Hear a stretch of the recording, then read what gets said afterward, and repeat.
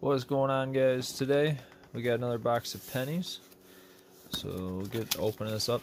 I'm hoping this starts what will we find Wednesdays. I'm hoping to be able to do coin roll hunts every Wednesday from here, like starting this week, and then for now it'll be $25 penny hunts because that's what I have on my shelf to be able to do. Short term, long term, I mean, I'm gonna get other coin roll hunts. Maybe we'll do bigger hunts, that kind of thing. Now that we're into this one, I don't see anything crazy on the ends, but we'll get into it and see what we find.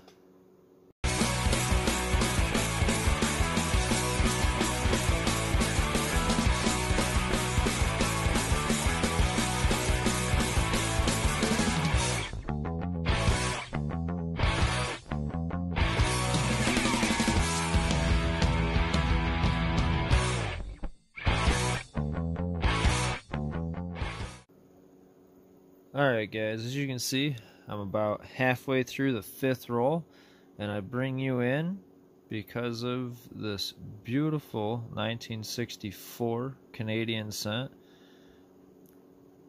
Check that out, but of course that's not why I bring you in. I bring you in because if you look right here,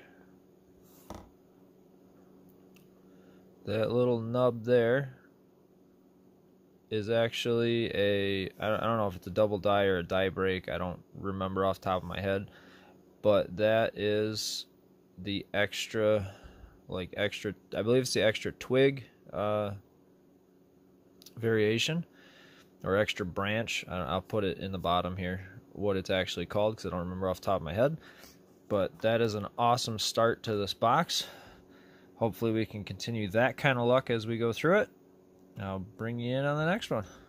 Alright, we are 10 rolls in. We got 7 Canadian cents so far, a 98, a 96, an 85, two 85s, an 89, an 83, and then of course that beautiful 1964.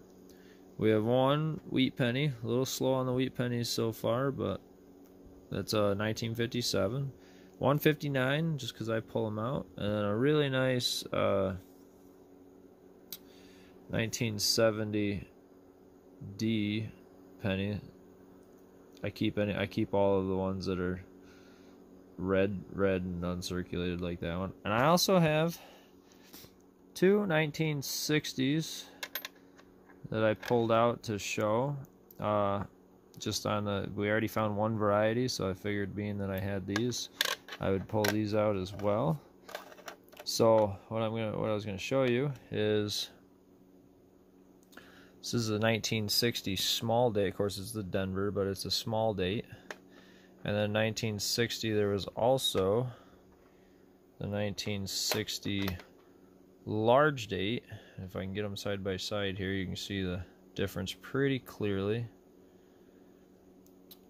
So yeah, so just thought it was cool. There's really no, the small date, if it was a Philadelphia, is a little bit rare.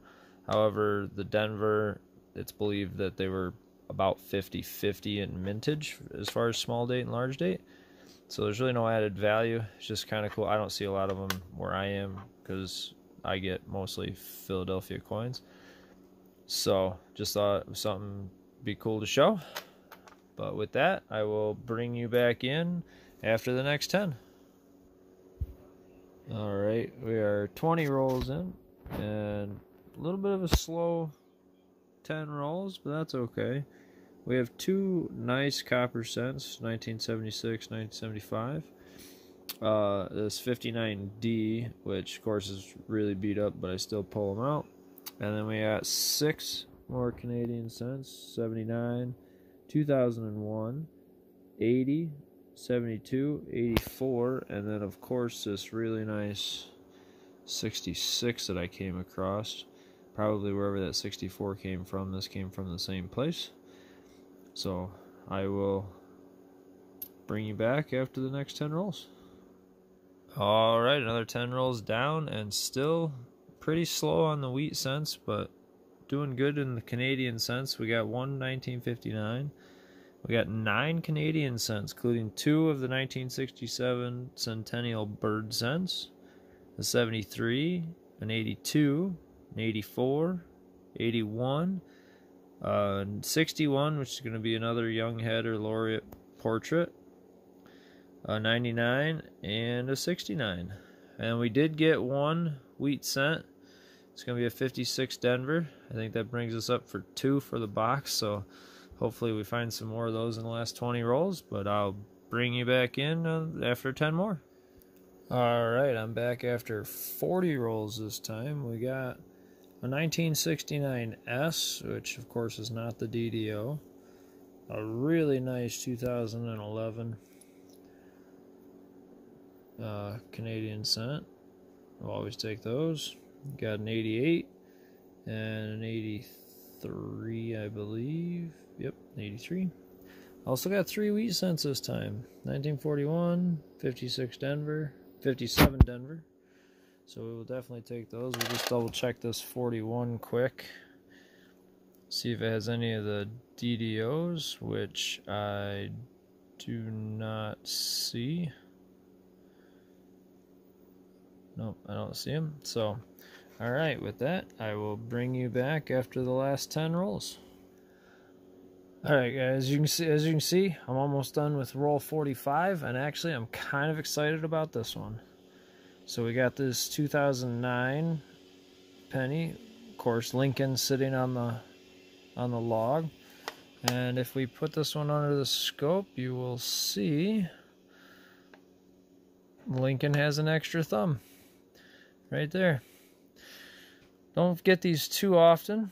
When I do, they're usually not this nice, because this is actually a really nice coin. I'm not sure which one of the VP numbers that is for that particular one, but I'm sure I'll put it in the bottom of the screen or something. But yeah, I had to bring you guys in for that one because that's an awesome find. Let me finish these rolls up and I'll bring you back for final recap. Alright, I'm back after the 50th roll. And we have, for these 10 rolls, 59 Denver. Of course, that 2009. Pretty nice 1980. It's actually really nice. And 6 Canadian cents. Is it a 97? 97, a 78, 71, a 57 Laureate portrait or Young Head. Then we had a 2005 and an 88, and no wheat pennies again. So let me get stuff moved around and I will bring you back with a final look. Alright, I'm back, and for today's box we ended up with 31 Canadian cents, 30 plus of course the variety. We had 5 wheat cents, which is a little low, but it's definitely better than it was looking for a while. We had the 2 varieties, the 2009 with the extra thumb, and then of course the 1964 Canadian cent with the die chip. We had 1 S-minted, that 1969S, 4 uncirculated cents or red copper cents, and then 4 1959s. Looks like 2 Philadelphia and 2 Denvers. So with that, that's all I got for you today. Hope you guys enjoyed it as much as I did, and we'll see you on the next one. Thanks for watching.